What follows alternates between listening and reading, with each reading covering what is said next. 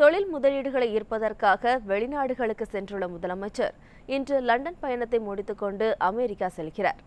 கடந்த 3 நாட்களாக லண்டனின் பல்வேறு தொழில் நிறுவனங்களை பார்வையிட்ட முதலமைச்சர் பல்வேறு புரிந்துணர்வு ஒப்பந்தங்களை மேற்கொண்டார்.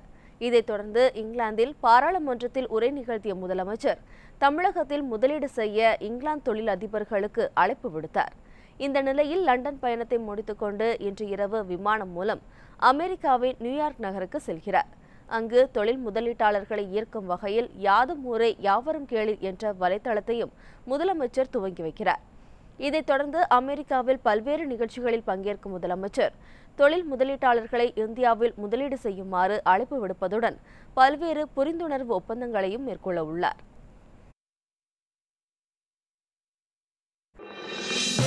இது போன்ற முக்கிய வீடியோக்களை உடனுக்குடன் தெரிந்து கொள்ள NewsJ யூடியூப் சேனலை சப்ஸ்கிரைப் செய்யுங்கள்.